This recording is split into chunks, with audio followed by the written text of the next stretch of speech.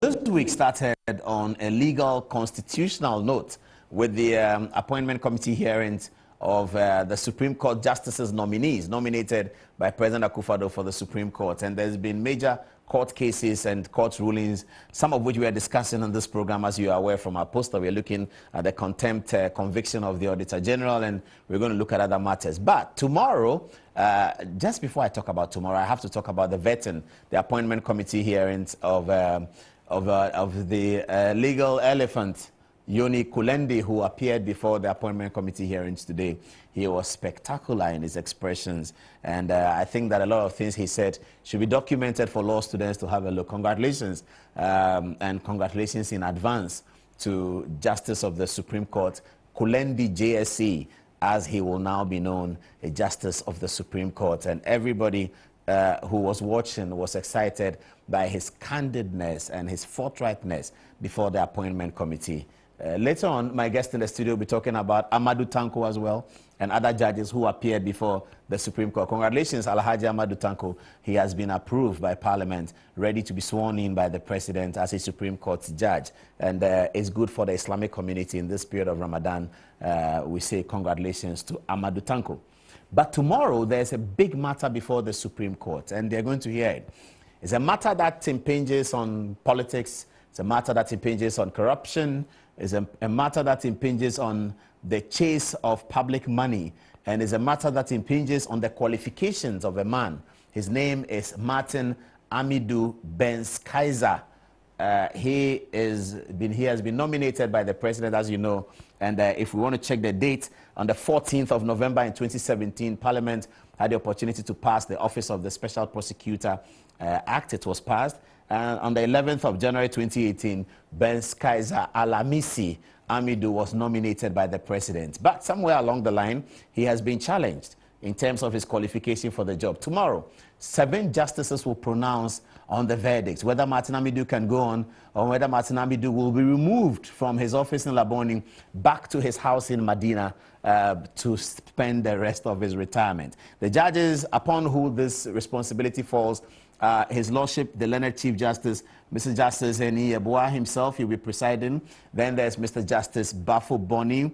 Then there's Mr. Justice Badegbe. And then there's Mr. Justice Mafosao. Then there's Madame Doji, Justice Doji. And then there's also Justice Nene Amegachere and also Justice Ni Ashi Kote.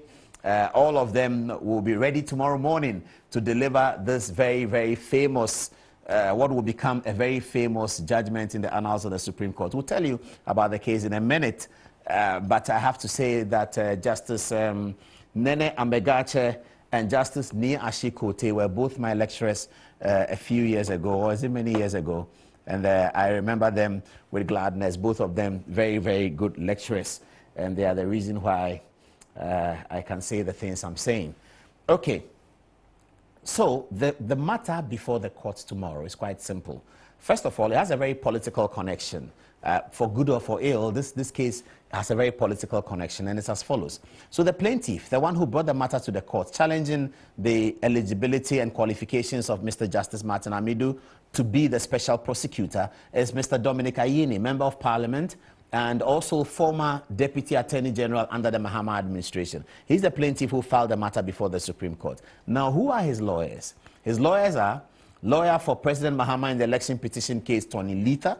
He is one of the lawyers for Mr. Dominic Ayini. And guess who the other lawyer is? Marietta Brew-Opon, who is the former Learned Attorney General of the Republic under President Mahama. So Dominic Ayini, Tony Letha, Marietta Brew-Opon, actually, you can say, represents the NDC's legal juggernaut. And they have dropped this case before the Supreme Court for an interpretation. And they are inviting the Supreme Court to pronounce that Martin Amidu is not qualified to be special prosecutor. Now, all of their strength is being heaped upon a young man, bright young man, I should say. Deputy Attorney General Godfrey Yeboah is resisting the application before the Supreme Court on behalf of the government and on behalf of the President. So it's been an interesting matter. So what are they saying? What is each party saying? Now, Dominic Ayini is saying to the court that on the strength of the 1992 Constitution, a public servant is able to serve the republic until he's 60 years old. Martin Amidu is 66 years old at the time he was nominated by the president, 2018, so he's probably now 68. But the case has been running for 2 years. It's such an important case that the Supreme Court had to take time to listen to the arguments back and forth, and they are ready with the ruling, the judgments tomorrow. So they are saying that Martin Amidu is 66. How can a 66-year-old man be within the context of public service, which ends at 60? That's they say a lot of legal things, but that's the basic, I mean, for the basic understanding, this is what they are saying. So he should go. Okay. What is Godfrey Dame saying? The Godfrey Dame is saying, no, wait a minute. Have another look at it. There is a public service and another kind of public service. So there's a public service who has been employed as a career public servant. He is 60. But the other public servants who are not career public servants, they can go beyond 60. And he makes the argument. Would you say, for instance, that a minister who is a public servant has the age of 60? No. There are ministers who are over 60. There are ministers who are 70. You can have ministers who are 80. Godfrey Dame is saying that the 1992 Constitution did not make any provision for that category of public servants. He's asking the Supreme Court to look at public servants through two spectacles. The public servant who is the career public servant who begins at whatever age and retires at 60, employed in a career faction, retires at 60. And then the non-public servant appointed by the president to play the role of a public servant. But he's not a career public servant, so he could be an engineer and he's Minister of Health. If you are a regular, what Godfrey Dame is saying is that if you are a regular public servant, you will not be an engineer and be working as a doctor. You will be a doctor, you'll be working as a doctor. You're a career public servant. You are an administrator, you are an administrator. That's your training, that's your career. But if you are the other kind of public servant, you can be an engineer and you will be Deputy Minister of Health. So Godfrey Dame is asking the Supreme Court to look at it in this context. Now, there's another leg to Godfrey Dame's analysis, which is quite interesting. He says that Article 88 of the 1992 Constitution empowers the Attorney General to ask other people to prosecute on behalf of the state. The Attorney General is the principal prosecutor on behalf of the state. But the law allows him or her, in this case her, Gloria Kufu, to ask other people to prosecute, and that the office of the Special Prosecutor is captured within the context of the powers granted the Attorney General under Article 88. It is for that reason that in the law that establishes public prosecutor, it is the Attorney General who actually recommends to the President. So he's saying that Attorney General can ask customs to prosecute, can ask police to prosecute, can ask any person at all to prosecute on behalf of the state. When the Attorney General is giving that responsibility to the third party, the Constitution does not limit the age of that third party, and that Martin Amidu's office of Special Prosecutor falls within that context. So we don't know what the court is going to do, but this has political ramifications. So that if Dominic Ayini wins the case tomorrow, Martin Amidu will have to pack bag and baggage from his Laboni office, where I had the opportunity to visit him once, and go back to his house in Medina and close shop. The president would have to nominate somebody else to the office of Special Prosecutor. Will it be a dent on the president's appointing powers? Would it be a dent on the fight against corruption? Would it be a dent on Martin Amidu's whole personality and his whole citizen vigilante crusade? I don't know. But if Dominic Ayini succeeds tomorrow, Martin Amidu is out. Now, the case has been very political, because NDC seems to be filing and NPP is defending. So if Godfrey Dame is able to successfully resist the matter tomorrow, if the Supreme Court rules in such a way that Godfrey Dame wins, Martin Amidu remains.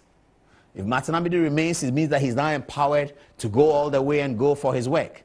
Politically, we know that he's dealing with the Airbus matter. Is it going to give Martin Amidu some impetus to drive into the Airbus matter? Is he going to get over himself a little bit? We don't know. But really, he seems to have been worried about the case that has been filed against him. Those were some of his early comments, that he didn't understand why such a case was filed against him. So if tomorrow he comes out successful, is he going to look at the plaintiff and the lawyers behind the plaintiff as his opponents and therefore go after them one way or the other? I don't know. I'm just raising issues. I'm just saying I don't know anything. So let's wait to see what the Supreme Court does. But the big responsibility is on the shoulders of the 7. And we hope that they will discharge it in the interest of the Republic, and they will discharge it according to the will of God. In the circumstances, the overall effect is that the first respondent was validly elected, and the petition is therefore dismissed.